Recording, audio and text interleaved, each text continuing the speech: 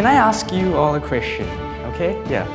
Now, here in this room, what do you see? You see yourselves, right? You see the projection, and you see the handsome me. Now, 6 hours from now, you'll still see yourselves, the projection, and the more handsome me. Why? Electricity, something which is powering the lights, the projector, your laptops, your iPads, iPhones, everything. Now, we all understand the act of renewable energy versus non-renewable energy. And without jumping further into the science behind this, let us only understand the effects of using what we use currently. And that primarily consists of fossil fuels and petroleum. Well, where does our world currently stand? Global warming, also referred to as the slow cooking of our planet, but it's no more slow. Currently, it is responsible for the extinction of several species. Not only land animals, but water animals. Global warming has led to the disruption of our very important ecosystem. Further, there is pollution, leading to damage of people, trees, crops, wildlife, and bodies of water. Why?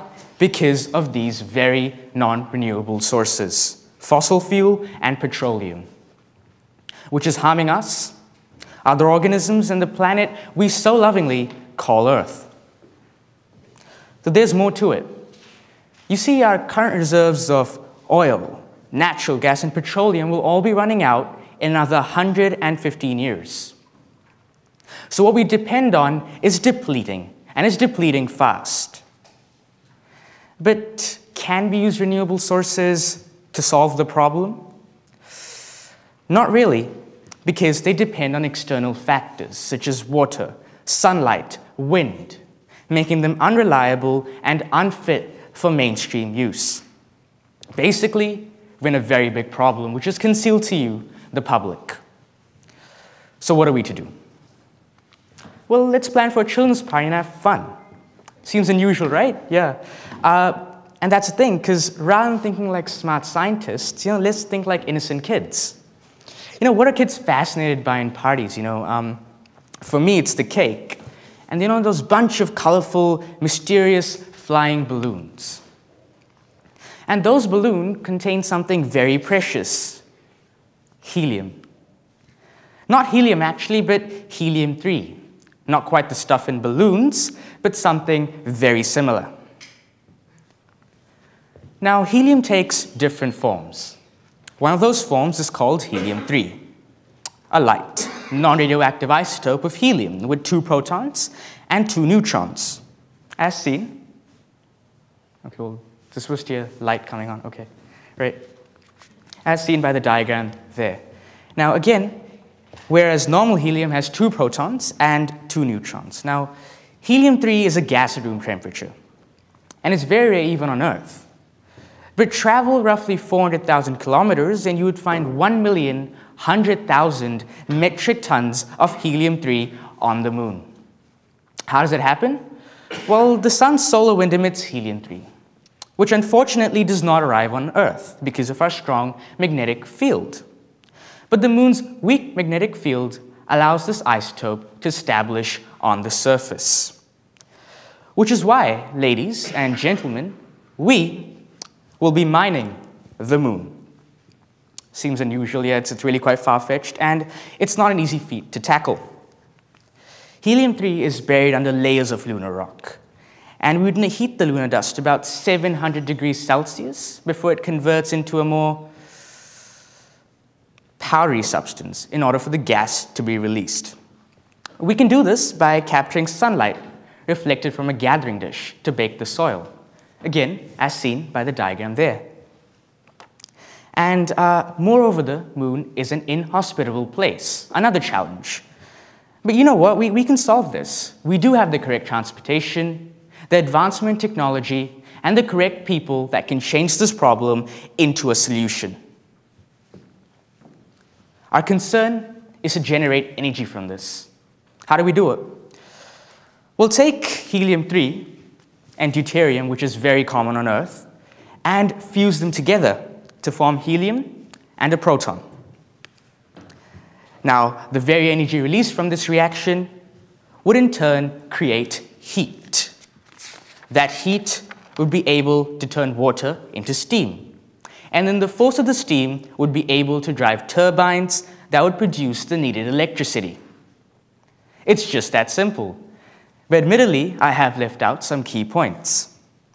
Most prominent being the temperature, where the atoms would have to be fused at 150 million degrees Celsius, or 10 times the heat of the sun, to create a fourth stage of matter known as plasma, which would cause the atoms to fuse.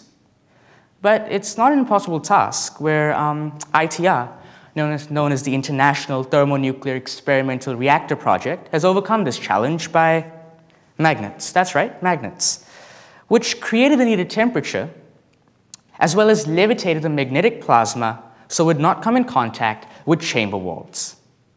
Now, ITR is funded by various countries and plans to establish a fusion reactor by 2020. But currently we already have nuclear power plants in place, right? Which don't fuse atoms, but rather fission them. Basically, instead of combining atoms, they separate atoms. And, well, they separate uranium atoms, a radioactive substance, which is probably not the best approach. Why? Because using uranium for fission reaction as a resource can be dangerous.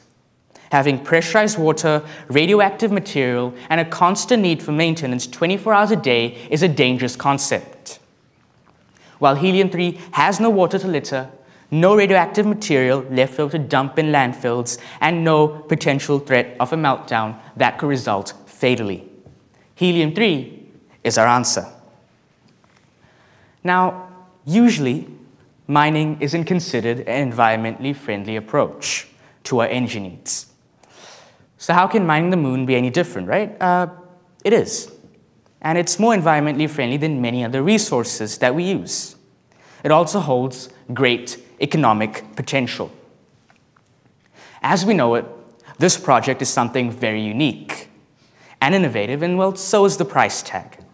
Now, Gerald Kalinsky, an engineer at the University of Wisconsin-Madison, has arrived to the conclusion that an estimated $800 million would be needed to bring back each ton of lunar helium-3. Keeping in mind that currently on Earth, the very little helium-3 we have is sold for $1,000 to $4,000 per gram for research purposes. This confidently suggests that helium-3 would sell for at least $1 billion per ton, comparatively less to the $4.5 billion price tag many entrepreneurs and scientists convey. And simple maths justifies that the profit would be vast. Further, roughly 25 tons of helium-3 is enough to power the United States for a whole year.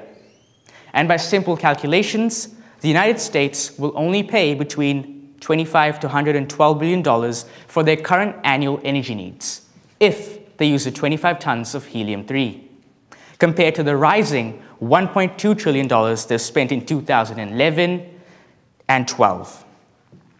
Just imagine that remaining money not spent on energy could very well educate and prevent poverty through the United States as well as the world. But who really cares? It's the United States. What benefit do we get being a country? What benefit does New Zealand get? New Zealand gets the benefit by patenting the concept and then licensing this idea to countries in need, such as India, China, and the United States, receiving a royalty in return. That's how New Zealand benefits. So we understand this to be a viable, profitable, and noble business, but at the same time, it's providing great environmental effects. Simply, we're receiving clean energy with no radioactivity involved. There would be no carbon emissions, no air pollutions, and be intrinsically safe. The fusion reaction would be 4 million times more energetic than burning coal, oil, and gas. Only by mining the moon are we receiving a reliable and stable source of energy. without being dependent on depleting non-renewable sources. We'd be able to decrease pollution, but also reverse global warming. New Zealand can commence this approach and initiate this action where various countries can and will contribute to make this a success. The potential of helium-3 outweighs any debate to continue mining fossil fuels for energy. Now, mining the moon is something very innovative, right? And what happens after helium-3 runs out? After all, it is non-renewable and will only last between 1,000 to 5,000 years. But you see, this allows us breathing space. The time frame gives the world an opportunity to create the perfect source of energy, whatever that may be, while at the same time, it helps us start afresh, where after the source does end, we receive a world with very little pollution, a reverse trend in global warming, and a bright green future. Through collective thinking, not only by New Zealand, but also by everyone else, this idea can change the world. So why not change it by mining the moon?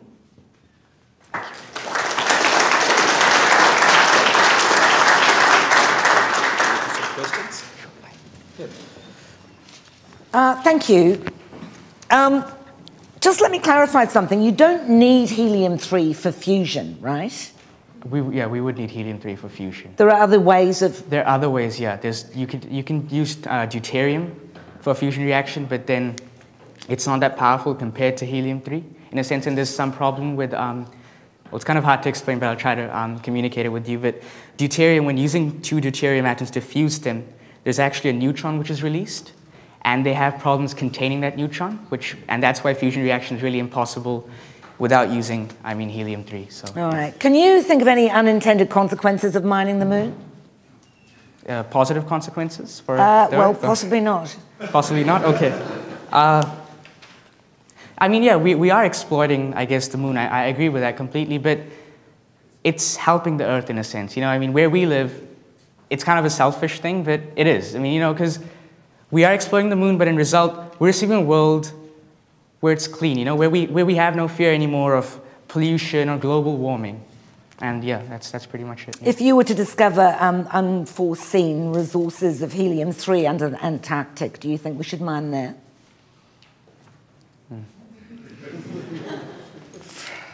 Yeah, I think we should, because still, okay, we might be exploring one region of the Earth, but in return to that, we're seeing a world just completely without pollution, without global warming. It's affecting the whole world globally.